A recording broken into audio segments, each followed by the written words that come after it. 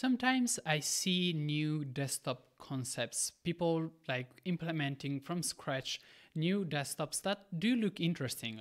Thinking of Cuttlefish as an example, but there's also kind of Jinguas, though it was based on Plasma Mobile to some extent, and many others like ExtendoX, XOS was called. It was a weird concept done in HTML, CSS. It was interesting. Now, this one I think fits the category. It's an interesting new desktop, and usually I don't like covering them in videos, mostly because most of the times they are just too not ready to be used. And although I do like new concepts, I just have to point out that they don't work, which is sad. But still, when seeing the videos, there was this one thing that actually convinced me to actually do an entire video about it. And which is I was like browsing and I was like, okay, wait. We offer an online preview of Dahlia OS right at your fingertips. And I was blown away from this. How are you going to deliver on this? Like, okay, the idea, as far as I understood it, is using Flutter for the applications. And actually, let me check again the how it works page. What? Okay, so the how it works page brings me back to the top. Okay, so it's Flutter for the applications, and I don't remember what for the desktop. And the ability of actually showing you the desktop on the browser to convince you to use it is amazing. Just think of being able to try out KDE Plasma in your web browser before actually trying out KDE Plasma on your PC. That's cool. So I clicked, and this is the desktop, and it actually works. So let's try it out, and I will give you my opinion on these desktops. Just by going full screen, it feels like you are in Dahlia OS. So let's start with the menu. Now, animations are a bit laggy, especially now it's better, but in general, they're a bit laggy. There is this nice way to switch between a full screen and a not full screen launcher. This was actually proposed for Kickoff as well. It wasn't implemented yet, but in general, I'm always happy to see this concept. And we have got always this floating dialogue without Fitzlow being respected. So putting the mouse here to the left of the dialogue and clicking actually closes the dialogue, which is not the expected behavior. We've got here a button that doesn't do anything. And the only button that actually works is the settings one and opens up settings. Now, of course, you're running it on a browser, so I don't expect all of the buttons to work because it's just a preview, but it's still pretty cool to have it. As an example, I don't expect myself to be able to power down my computer from the browser. The browser cannot do that, right? So this is the settings, as an example. The menu is rather simple, and I'm slightly disappointed by the fact that you can search within the menu, but you do have a dedicated search button, which is surely pretty, but how well does it do its job? Well, on the web, it does search through apps. Of course, I don't expect it to actually search through documents. Maybe it does, it says device and web, so probably documents as well, but it's a browser, it doesn't have documents. So it does its job on a browser. So we've got all of the settings. Of course, network is not supported on this platform, but the cool thing is that the whole application just works perfectly on the browser, and it feels like an application. You can move it around, and it's snappy, and wow, you can even maximize it. So customization is the most interesting system settings part that you have, and you can actually customize where your icons are. By default, it's center, so it looks very Chrome OS like, or I don't know, Windows 10. No, it's actually more about Chrome OS. Just look at here. You actually get to select a light versus dark theme. I think dark is better, and we get to pick the accent color, and obviously orange is the one that best fits the wallpaper. We also get, and this is very nice, to pick the border radius, but it's one of those things that don't actually apply to the browser image. And we can also have colored title bars, and if you do have colored title bars, there's another option to decide whether they should be transparent or not. For now, let's just stick to this look, which I think is pretty good. Now, of course, all of the other things are completely empty. There is a developer mode, which I don't know what it does, to be honest. Environment web build, it's pretty cool. So let's see here. In here, the very task manager does feel very much like Windows 10 one. You get an option to unpin from the taskbar, and in here we get an option to pin to the task, and this actually works. We also get a context menu that's not actually a context menu.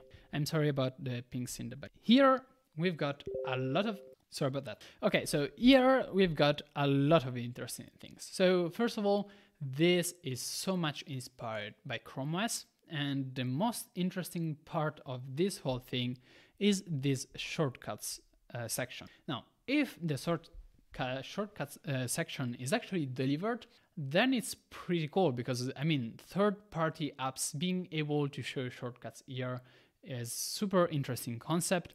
Android actually does it by default, this ability to have shortcuts that are implemented by third-party apps. Of course, in here nothing works because web browser, you've got the slider and you can actually switch in theory, at least here you can. Okay, this one is weird, but I don't know, the theme works, right? Okay, you've got the theme directly inside of the system tray. You can switch here and you've got the system dark mode. Changing the theme directly from the system tray is something that we could investigate. I do think that we should improve the look of our system tray, but that's just my opinion. Then you get Bluetooth, airplane mode. It's very interesting that you do get this box around, which is of the accent color. This is very, very similar to Zorin OS, and I'm always happy to see it because I think it looks good. Here as well, you can see it. This look of having big buttons that are easy click, I think it's a good idea. I personally like it. Clicking on here actually switches languages, interesting. And I think it's a good design to have then the right button like here that actually opens up as something inside of the system tray, sorry. Now, as far as apps go, well, it's this three, the system settings that I've already shown you, which is now green, so it does update automatically. We've got a clock, we've got alarms. Does this actually error feature not implemented? Okay, thank you. So we've got a clock and we've got a calculator, which does basic math. Now, I forgot one button. There is also this, which is the desktops, and this is not my wallpaper, and this is entirely a mock. So, what is my take on this? It's interesting. I'm not 100% sold, and in here I'm not talking about Delia OS, which to be honest I'm not that interested in. If the desktops becomes like more full-fledged, then I can go check it out and everything, but right now what interests me is this concept of having the whole desktop inside of the browser to actually make people try out you. It's very interesting. So as far as the shell go, it looks perfect just from a aesthetic point of view, and this is not as easy as it sounds, because as an example, actually doing live blur behind elements with corners is not as easy as it sounds, and I know that because I've done it a lot of times.